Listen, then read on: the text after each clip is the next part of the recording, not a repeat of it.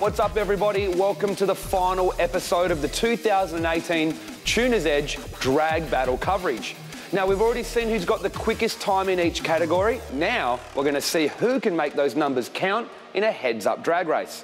First up, we've got the Platinum Racing Products four-wheel drive drag battle shootout, and then we've got the GCG Turbochargers two-wheel drive drag battle shootout. The winner of each will then go head-to-head with the top GTR to see who is our outright winner at the 2018 Tuner's Edge drag battle. Let's go.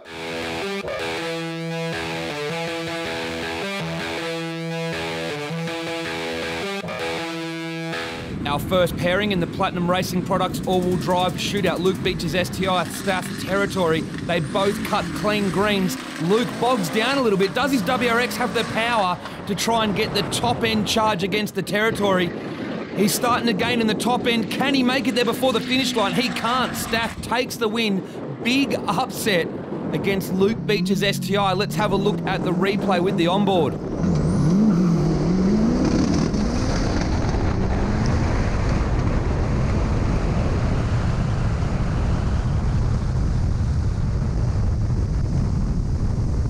The guys at the other end said that's the upset of the day. It was 0.1 of a second. How did it look from the driver's seat? Yeah, it was good.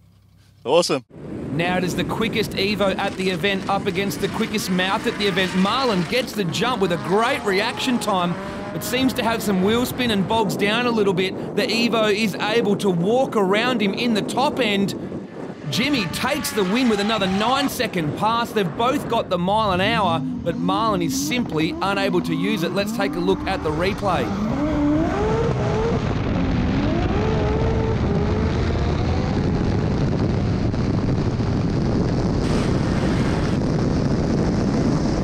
Well, mate, another 9-second pass. It was a 9.9, and you beat the man that everyone wants to beat. Marlon, how was it? Yeah, awesome, mate.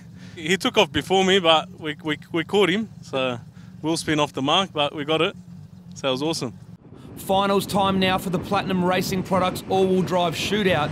Jimmy Assad in the Evo, up against Staff in the Territory. He gets the jump on a great green. He's got a couple of car lengths on him at the 60, so now Jimmy has to do all the work in the top end. Can he drive around him up top? Yes, he can. 149 mile an hour versus 138 mile an hour is what did it. Let's jump on board in the Territory to see how it looked from the driver's seat.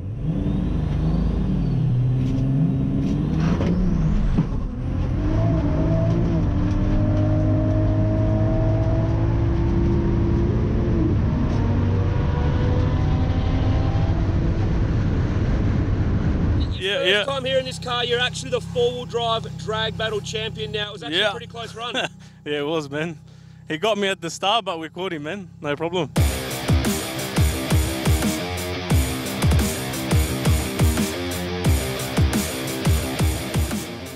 First up, last year's quickest six-cylinder two-wheel drive, Tony Flash, up against this year's quickest. Flash gets the jump, but just goes up in smoke. Musti was having wheel spin as well, but used that to his advantage and went around Flash, and Flash just cannot put the power down. Musti takes the win with a 12.17 and a lazy 113. Let's have a look at the replay.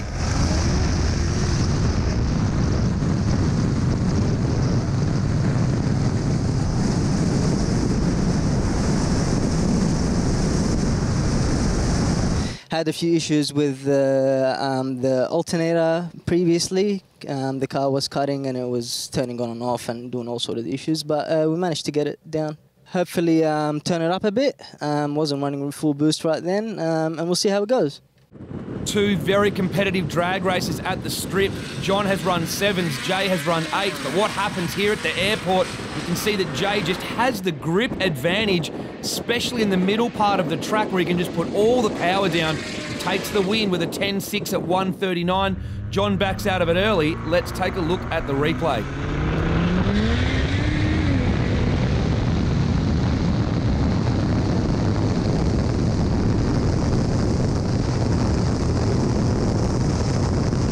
I was just a bit nervous to see how the car would act because we just done a few things to it, but I liked it.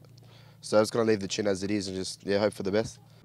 2J versus Barra now. Akram's S14 Sylvia's done some impressive times throughout the weekend. Massimo gets the jump on him though, but can he put that power down? You can see he's been struggling all weekend with traction, and he is again this weekend. Can Akram do the top-end charger? It's going to be close at the finish line. Pow, look at that. They are neck and neck on the finish line, but the timing beams don't lie, and Akram just gets the win. Let's take a look at the replay now so you can see just how close that run was.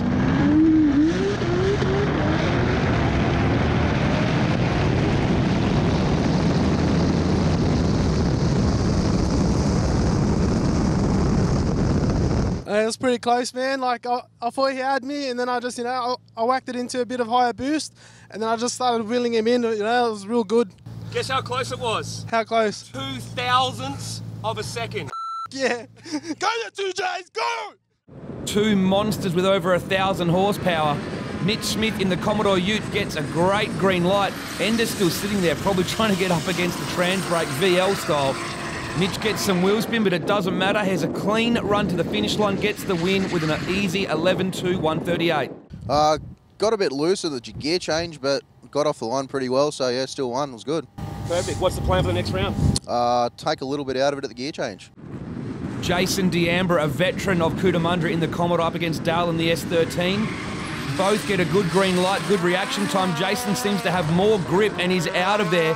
He's got the lead by half track. Can he keep it? The S13's got plenty of power, but not able to catch back up in the top end. Jason takes the win, 11.094 at 120. Let's take a look at the replay.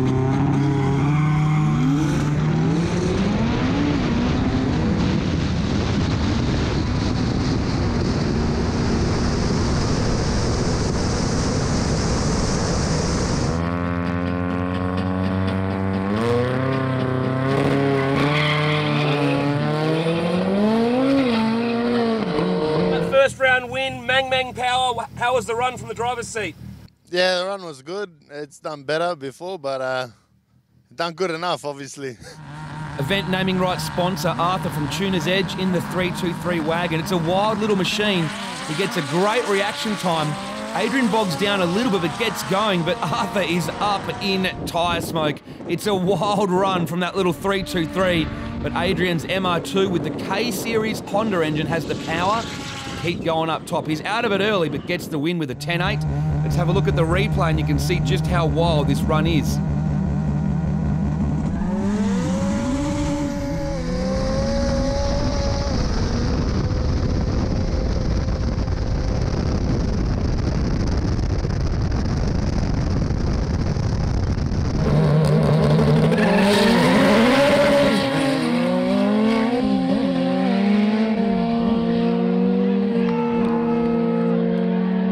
Trying to turn the power up a bit, turned it up a bit too much because this car's a bit quicker.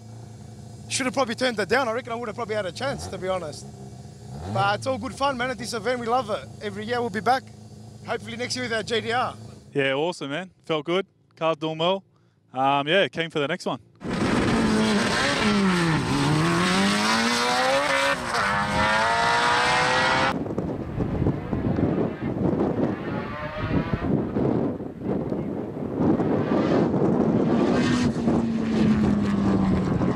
Into round two now. Musti has the quicker time of the two cars, but Mitch has been more consistent. Let's see what happens. Mitch gets the better reaction time. He's got a couple of car lengths on the Supra. Has it got the power in the top end to catch back? It doesn't. You can see Mitch winds more power and as he gets down the track, and he's able to simply pull away in the top end, gets the win. An 11.15 at 144 miles per hour. Let's jump on board to see what it looks like from the passenger seat.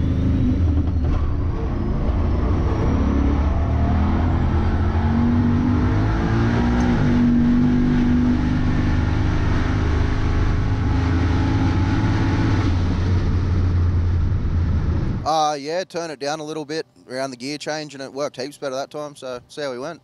Jay Sadek may be young, but he's already an experienced drag racer, and you can see it here. Gets a great reaction time on the tree and already has 5 car lengths on Akram before they'd even got the race started. And Jay Sadek will get an easy win in that pack performance built and tuned RX4. Backs off early to conserve the car, still runs a 10.8 at only 104.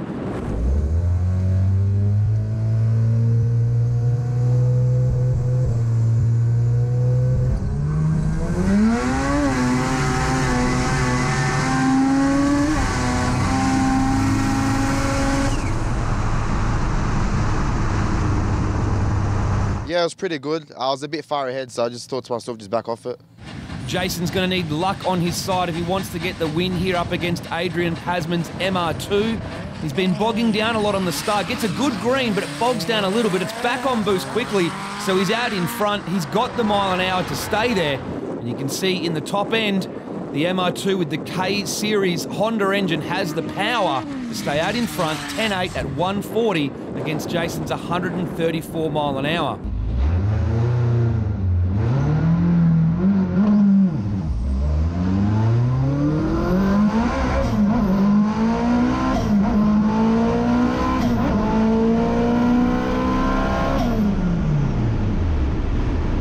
Man, you've come from never being at drag battle to coming here, getting a record, and now you're smashing people in the drag battle shootout. That's it, man. Super excited. Awesome event, eh? I'm just loving this. It's so much fun, mate. The car hooks up. It's actually a bullet, mate. It's great fun. Love it.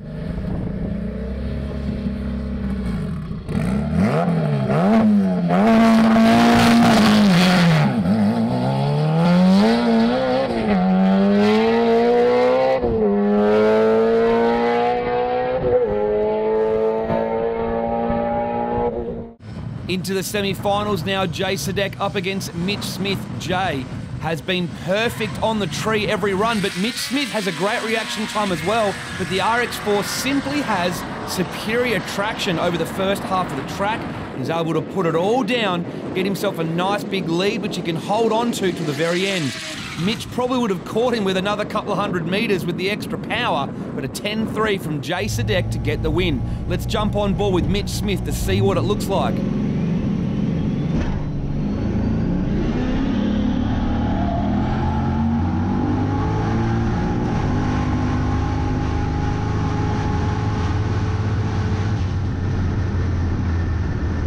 All right, mate, you got another win, and guess what? 10.368. Wow, that's mad. No, I felt good. Was spinning just a touch, but I just got the feather and yeah, got down there. It's a bit windy as you get into the end, but you know, other than that, track's pretty good. Finals time, bro. How you feeling? You made the finals your first time at drag battle. Yeah, honestly, I didn't even expect it. It's gonna be straight out. Yeah, it's gonna have fun, I guess. See how we go. Master and apprentice customer up against workshop owner. Benny Tran from BYP up against Adrian Pasman.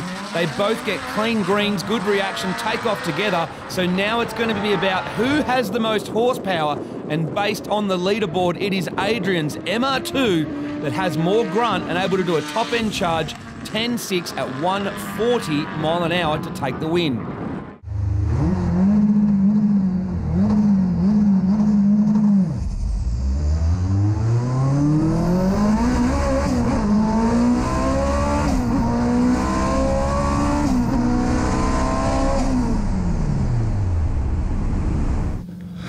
It's like master versus apprentice or something. You've taken out the boss of BYP and you're into the final. Yeah, mate, pretty excited. Keen to get into it. Gee, does. Now, you've got a Rotary to go up against next. He's gone 10.3, you've gone 9.8. So in theory, you've got the advantage. What do you think's going to happen? Look, I think it's going to come down to the start, to be honest. It's all in the 60 foot. So I've bogged the last two. So I just need to get those revs up, hold them there, and try and slingshot out of the start. Finals time now. Adrian's MR2 is the quicker car, but hasn't been as consistent as Jay Sadek with his times. He's just been chipping away every run and gets perfect greens just like that one. Adrian's car bogs down a little again like he has in previous runs, and Jay Sadek uses that to his advantage, puts all the power down in the first part of the track, and he has enough power to hold off the MR2 up top, takes the win, goes through even quicker, 10.22 at 140 miles per hour. Gets the job done. Let's jump on board with the MR2 to see what it looks like.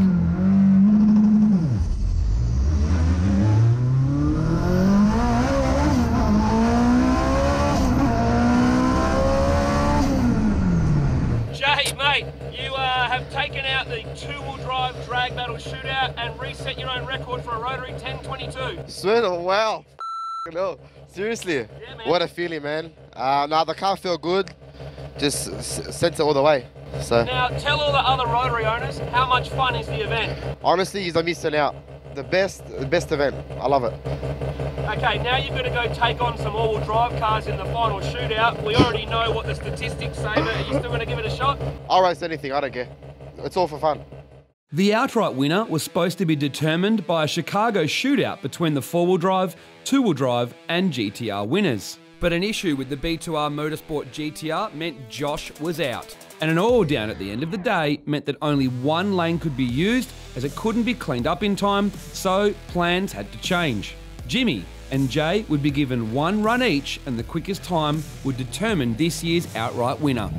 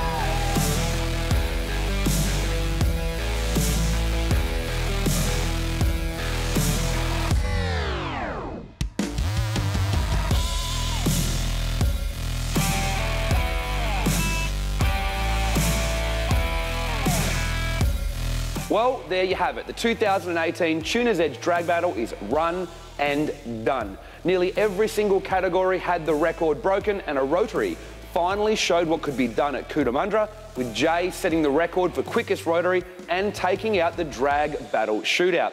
Now, we've already started planning for the 2019 Tuner's Edge Drag Battle, which will be the 10th anniversary, along with the GTR Challenge. We're going to have the dates and details on our website in a few weeks' time, so keep your eyes peeled. But in the meantime, head to our website to grab Drag Battle and GTR Challenge merchandise, along with Motive merchandise, and now Hoonigan merchandise, as well as we're the official Australian distributor.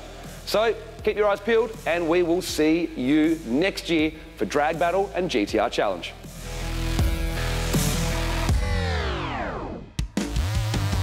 No, just push it on your chin. Man. Right there. Hi, Dallas. Hey. Not a power skid competition. Nah, that's all I can do. Should have probably turned that down. I reckon I would have probably had a chance, to be honest. That didn't work. Let's call your dad, tell him he just run one drag battle. One more than him. Huh? One more than him. Yeah, yeah.